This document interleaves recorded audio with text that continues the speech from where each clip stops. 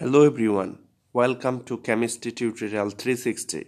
Today we are going to do the electronic configuration of radon, right? We'll just apply 5 steps to do the electron configuration of radon. However, in the first step, from periodic table we need to know the atomic number of radon. From periodic table we know that the atomic number of radon is 86, that is radon has 86 proton and equal number of electrons, that is 86 electrons, right? Okay, in the second step we need to know the orbital sequence like 1s 2s 2sp, but we don't but this sequence is not this sequence is not easy to memorize, so I am gonna help you to memorize the sequence of the orbitals, right? So you have to write like this: S P D F, right? And then start with S and write here SS. Just you have to write twice, right? SS. Then you have to take SP together and you have to write this in reverse order twice, right? So you have to write PS, PS, PS. You have to write twice, right? PS, PS. That is SS, then PS, PS. And you have to now consider the D, that is 3 orbital together. And you have to write that sequence twice, that is DPS from reverse order, right? DPS, right? And then you have to consider these 4 orbital together, that is FDPS. So you have to write here FDPS, then you have write here FDPS, FDPS. There is no limit of writing FDPS, right? Just you have to follow SS, start with S, then write twice SS, then start with PS, then write PS, PS in reverse order, and then take 3 DPS and DPS write twice, and FDPS, FDPS, there is no limit. Okay, let me help you to memorize this. Say with me please.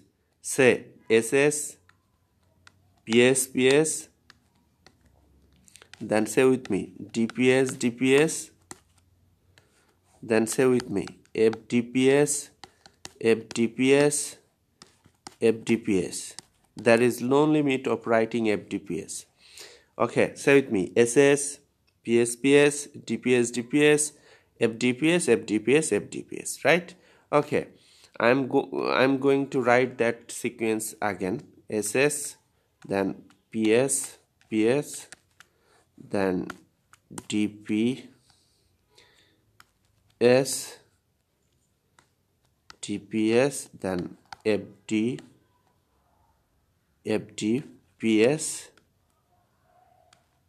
FDPS, right?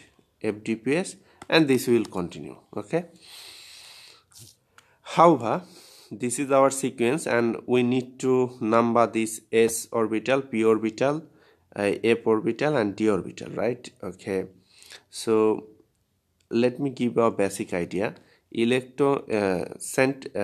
Nucleus stay in the center of the atom, and around center we get shell, right? From first shell we get just one subshell, that is 1s. From second shell we get 2 subshell, that is twice S, twice P, right? So S orbital start with 1s, then go 2s, right? And P orbital start with 2p and then go 3p, 4p, like that. And 3 shell has 3 subshell, that is 3s, 3p, 3d, right? So D orbital start with 3d, then go 4d, 5d, right? And fourth shell has 4 subshell, that is 4s, 4p, 4d, 4f. That is F orbital start with 4f and then go 5f, 6f, right? So this is just for your basic development, right? Okay, now we need to number this orbital. We know that S orbital start with 1s, right? 1s, then go 2s, 3s, 4s, 5s, 6s, 7s. Now we need to number the p orbital.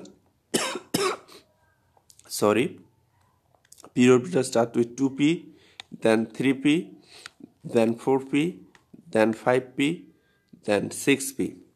D orbital start with 3d, then 4d, then 5d. F orbital start with 4f, right? So we have to write here 4f.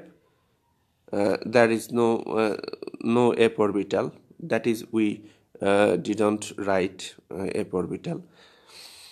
So this is the sequence of orbital we need to know for doing electronic configuration of every atom. Now our target is to do the electronic configuration of radon. We know that radon had 86 electron. So now we'll distribute the electron in different orbitals.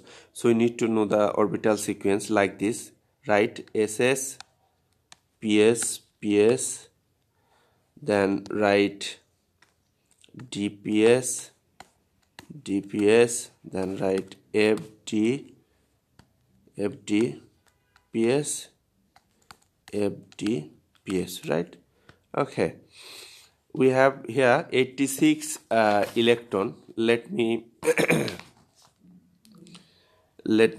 number the orbital first. This is 1s, this is 2s, this is 3s, this is 4s, this is 5s, this is 6s, this is 7s, this is 8s.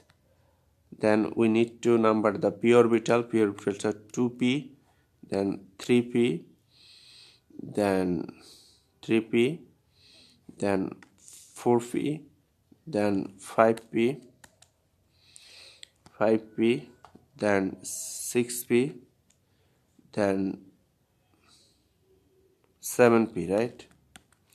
Okay, then we have d orbital. D orbital starts with 3d, then we'll get 4d, this will be 5d, then 5d, this will be 6d, right? And then we need to number the f orbital.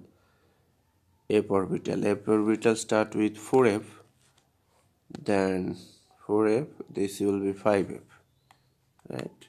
Okay, we know that s orbital can take maximum 2 electron, p orbital can take maximum 6 electron, d orbital can take maximum 10 electron, and f orbital can take maximum 14 electron. I would like to declare you that I have a blog post in the description of this video. You must read that blog post after watching this video. That blog post will give you extra value. So however, now we'll distribute the 86 electron among this orbital. So this s orbital can take 2 electrons, so 2 plus 2, that gives you 4, and p take 6 electron, right? So 4 plus 6, that gives you 10, and 10 plus 2, that gives you 12 plus 6, that gives you 18 plus 2, that gives you 20 plus 10, that gives you 30 plus 6, that gives you 36 plus 2, that gives you 38 plus 10, that gives you 48 plus 6, that gives you 54 plus 2, that gives you 56 plus 14, that gives you 70 plus 10, that gives you 80 plus 6, that gives you 86. So you don't need this orbital, right? You don't need this orbital, so you can delete. Okay, so this is the electronic configuration of radon, right? Okay, let me write this electronic configuration of radon according to the value of n, that is low to high, right? Here you see, okay, okay, we'll write the above electronic configuration according to n, that is low to high value of n, right? Okay, let me show you how can I write this. Okay, this is 1s 2s, right? 2p. Then here you have 3s 3p, but here you don't have 3d. 3D you are getting here 3D, so you have to write here 3D here, and you have to write 4S here. At the you have to do it at the final stage, right? So let me write that. Okay, I think you will be able to write the correct sequence of these things. I have written the sequence in my blog post, so please read that blog post from the link of the description of this video. So thank you for viewing this video. Be well.